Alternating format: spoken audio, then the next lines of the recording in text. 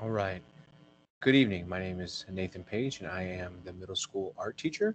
I'm here to introduce you to myself, to tell you a little bit about my class, and to tell you what your students should expect over the coming year. So I put a PowerPoint together that I'm going to share with you, and hopefully that'll answer any questions that you may have. All right. So I'm going to share my screen.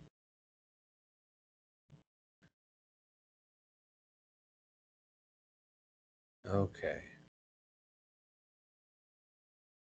All right.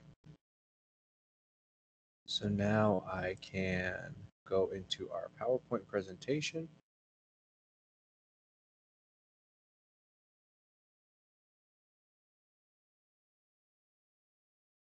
If it'll let me go. There we go. So this presentation is about my class. Again, that's middle school 2D studio art. Who am I?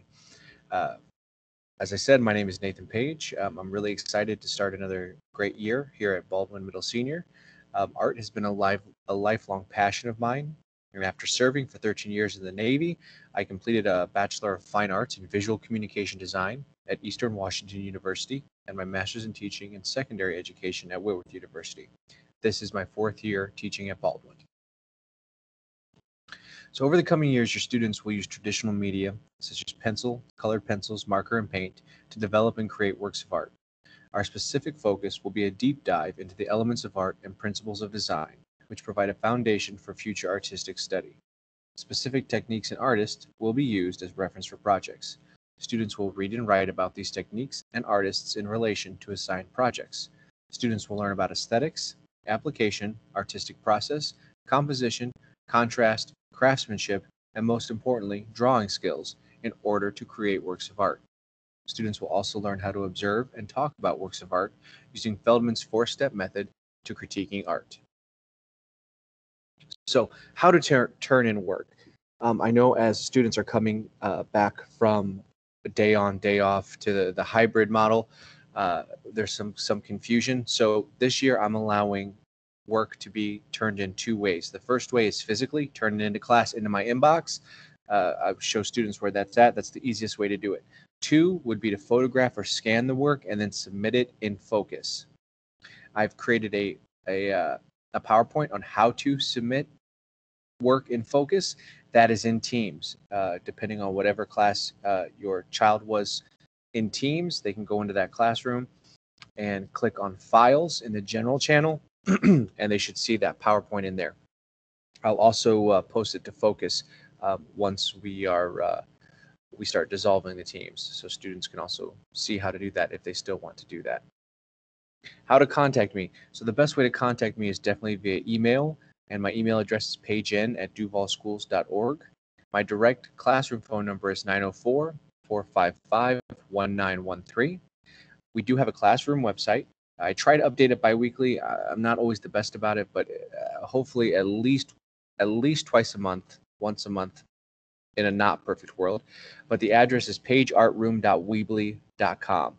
My goal is to, by the beginning of the second quarter, to start having student work in the gallery online, so you can log in and see some of your students' work and then other students in the class.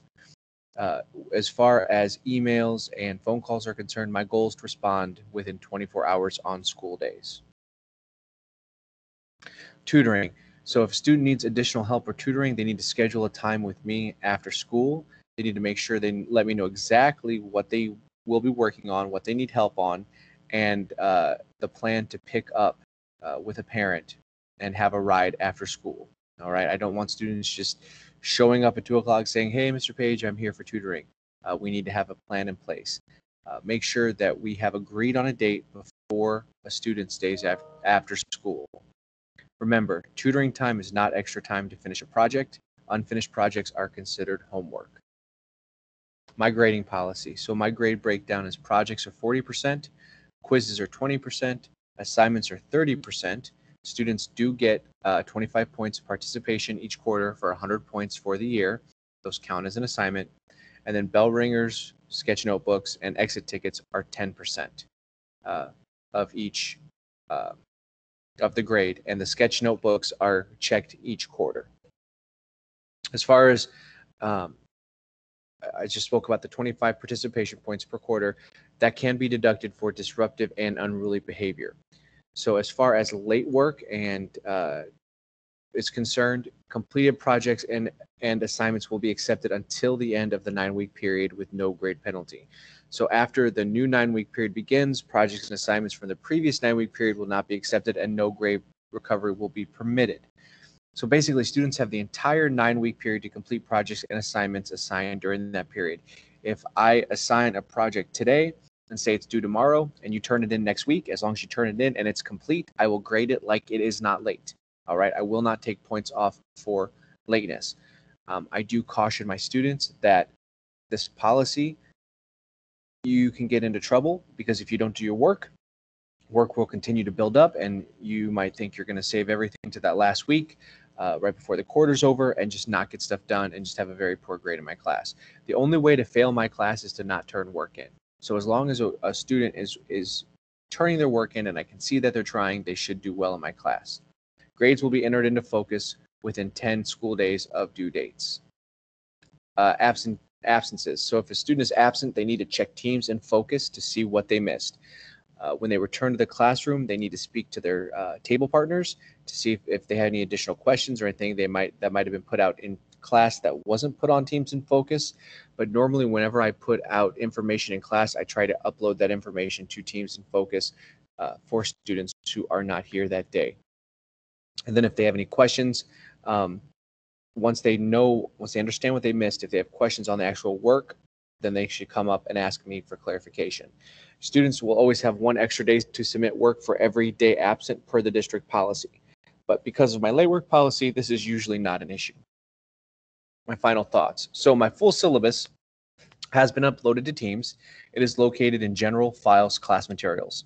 There's also a copy attached to the Expectations and Behavior Agreement assignment in Focus. So I do suggest that everyone please go in, if you haven't already seen that, if your student hasn't already brought it home, take a look at my full syllabus, and it goes a little bit more in depth into some of the things I spoke about today.